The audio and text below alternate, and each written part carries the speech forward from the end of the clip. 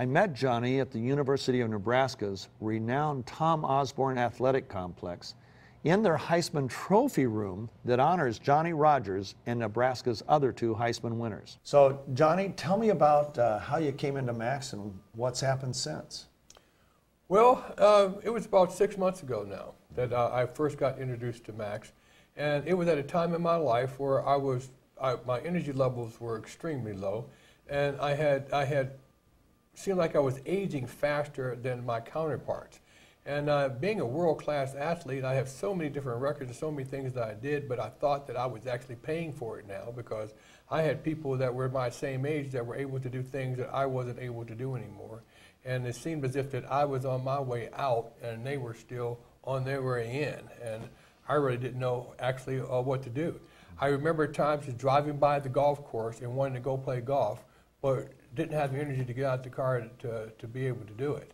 I'd go to a party or to a function, a business function, and instead of being able to stand up and socialize with all the people, I had to go get me a chair, and we could sit down and socialize all day long, but it really wasn't going to happen that I could stand up and to be able to carry on a conversation and to still be very comfortable. I think I was, at that point, realized that I was aging a lot faster than other people were, and I was really afraid of what was really going to happen.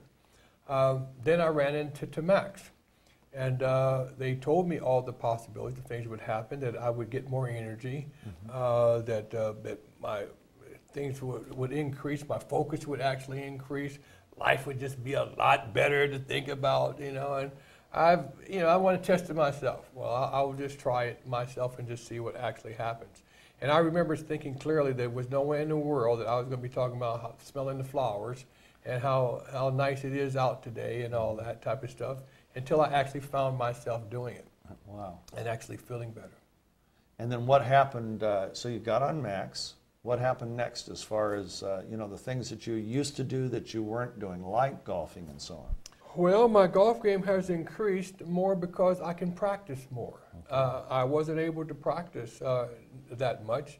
I didn't have the energy to practice that much, even at the beginning. Then I started practicing more and more, and then I was encouraged to go more, and I was encouraged to do more.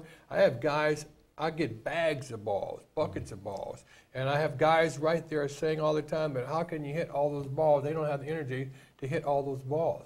But because I'm able to hit so many balls and practice so much, my game has improved drastically, to the point where, like you said, on my back nine, I'm able to take product, and so my back nine comes out better than my first nine did. Whoever gets tired first loses.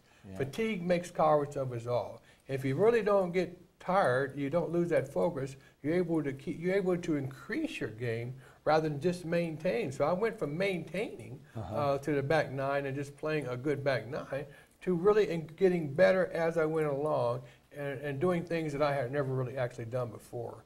And I'm a heck of a lot better golfer. Matter of fact, I've shot below par one time since I've been taking Max, when before Max I'd never shot better than 80. Wow. Wow, way to go. Now, tell me about your outlook on life and how that's changed since you've been on Max.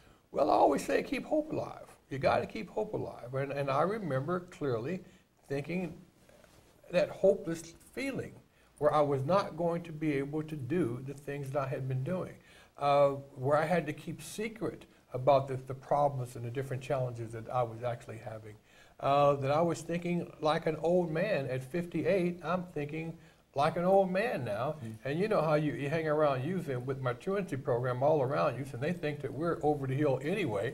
And I got to thinking that I was basically over the hill too. And I have every single week, Steve, every single week, there's a counterpart of mine that I go visit at the funeral home. Somebody's dying that's about my age, or people have so many problems that they're on their way out. And I seen myself being one of those people, and wasn't nothing I could do about it at the time. Since that particular time, though, if thoughts are not just things, thoughts are the cause of things, then those thoughts were making life worse on me than it really was. Now that I feel better, I think better, so life is better, I can do better, and I'm not just positively thinking myself onto these things. Right. It is actually, I'm actually being better. I'm actually doing better. I'm actually doing more. I just feel better overall. I can get up in the morning and I can go through the day to the evening. I can outdo most people my age and younger people. I mean, I can outdo younger people at this particular point in time when I couldn't outdo anybody at one point in time. Wow. I was really on my way out instead of getting my way back in. I was not going to be on top of things, and now I feel just better all the way around. And I feel comfortable at encouraging people to take that same path, to go down that same road, because it's unbelievable that the opportunities that the Max is able to give you that you never had a thought to think about, because it never really was available. You just didn't have the information or the ability to get these type of products. And I'm just very fortunate that I came across the Max, that is what they do, and that's what it has done for me. And I don't understand all the technical aspects of it, but I do know that it works. And you're now telling people about it? Oh, every day, every day. I'm very passionate about it. Well, you can tell the truth.